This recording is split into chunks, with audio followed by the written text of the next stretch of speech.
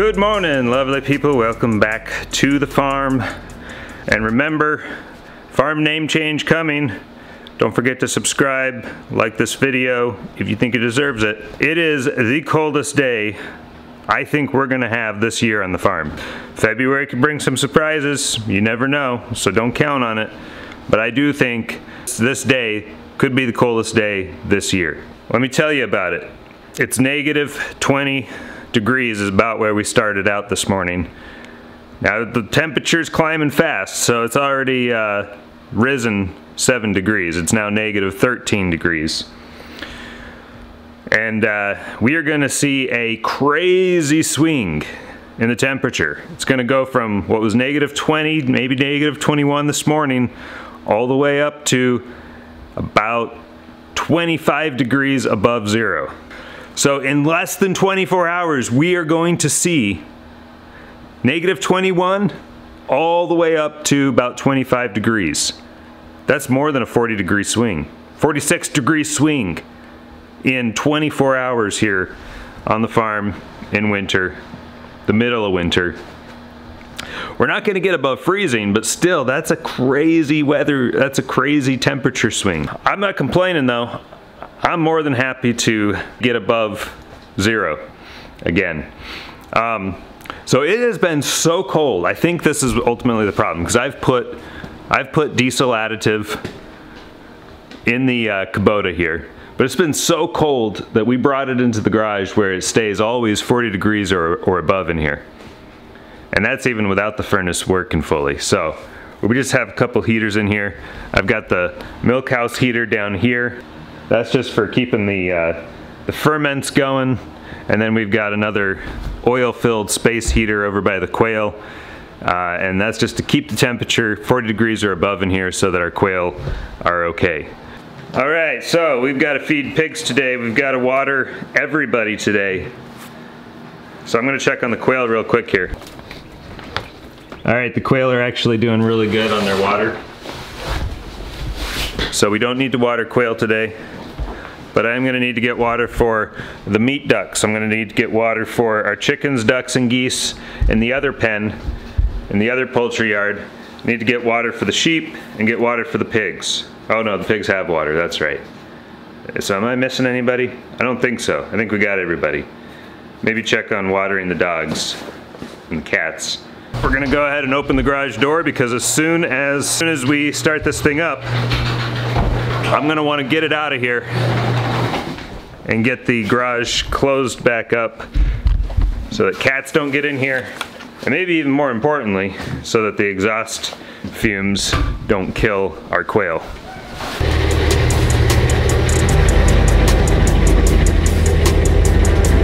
Now I found yesterday that if I run this in high, it has problems. If I run it in low, we go a little slower, but it doesn't end up dying on me. So I'm not really sure what the problem is, why it keeps dying, but it's gotta be due to the cold, because it's only on the coldest days that does that. And if we leave it in low, it'll work. When I run it in high, it doesn't want to work, so. No babies today are checked. You checked? Yeah. And what did you say? I said, there's no babies today. No babies today, okay. It's too bad.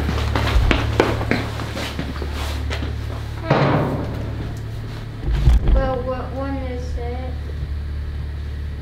Do you want to? Last night, Becky came out here and moved some sheep around. So they were all in one pen, but last night Becky moved them around a little bit. It looks like 3 of them stayed where they were supposed to. 1 of them got back into the pen where she isn't supposed to be. Still no lamb, folks, so maybe it was a false alarm. You know, from what I've read, there's really nothing more that I can do until she does something more. So it's kind of this waiting game and trying to figure out, it's not trying to figure out anything, it's just waiting for her to do something. So maybe we're not having a lamb right now. All the signs were there, and the rest of them are definitely getting close. I think all our other female sheep are getting really close to lambing, so we'll see. We should have some lambs soon, but it wasn't meant to be this time around. Hey, at least it gave us a good wake-up call to get this barn cleaned out. I don't know, you know, it wasn't perfect timing, but it was better timing than others because I actually got some help doing it. So I'm pleased that they're where they need to be now. We might need to separate them even more. We might send the boys back outside so that they can, you know, but if we send them outside, they're probably gonna be confused why they're alone. And where's the rest of the flock? They may go searching for the flock, so I think it's just they're gonna be in here until spring now.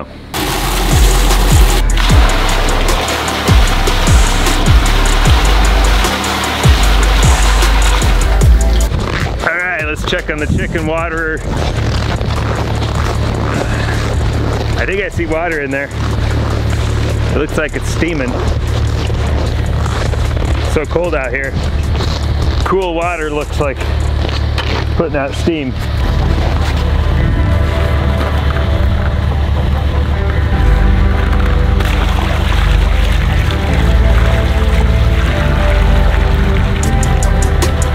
Oh, remember that wind chill is negative 32 degrees. It's no joke.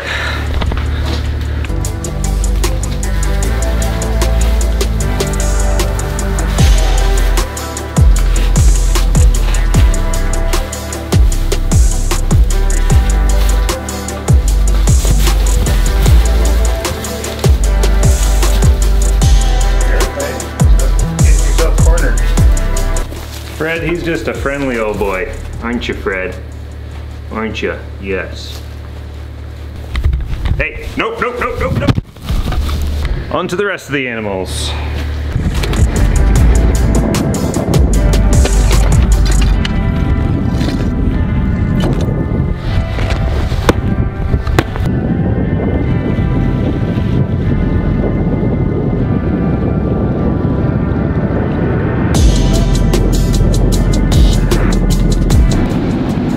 Like the pigs are awake. I was wondering if I was going to be able to sneak up on them. Sometimes they're just so sound asleep. I can drive up here and they don't even know it. Now they might not quite know that I'm here to feed them though. They're staying in their A-frame. That's smart. It's cold. The southerly wind is blowing right up through here. All right, they heard the door open and they're now out here to greet us.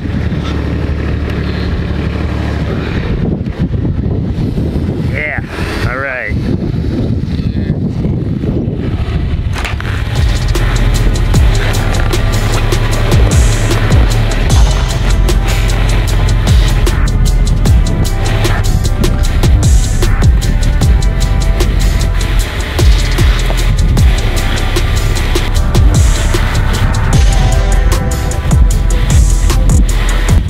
With these temperatures and this wind chill, it can be extremely dangerous to have any sort of exposed skin out here.